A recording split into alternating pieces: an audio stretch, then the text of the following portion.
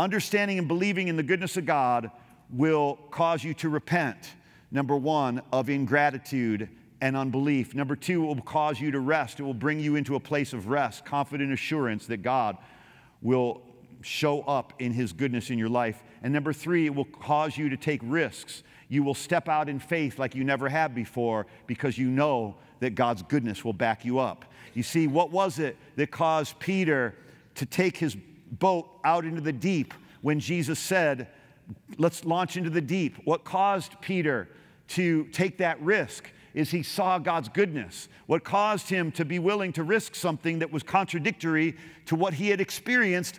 We fished all night and caught nothing, Lord, but at your word, we will go out into the deep and let down our nets. And that's exactly what he did. He took a risk because he saw the goodness of God. He took a risk because he believed in the goodness of God. You see, God wants us to live out in the risk-taking.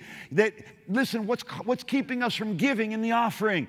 We don't trust God's goodness is enough to give back a harvest to our seed. We don't trust God's goodness. We don't share our faith. Why? Because we're afraid God might not back us up. We don't pray for the sick. Why? Because we're afraid that maybe they won't recover. But Jesus said, trust me. You go lay your hands on them and they'll recover. Trust me. Give and it'll be given to you. Good measure, pressed down, shaken together, running up. Trust me.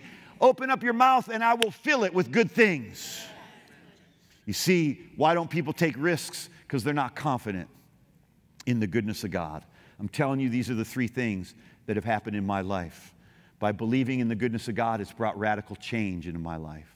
By believing in the goodness of God, it's brought me peace and rest and confidence in God. And by believing in the goodness of God, it's brought me to the place of risk-taking, that I'm willing to step out and trust God will meet me right where I am.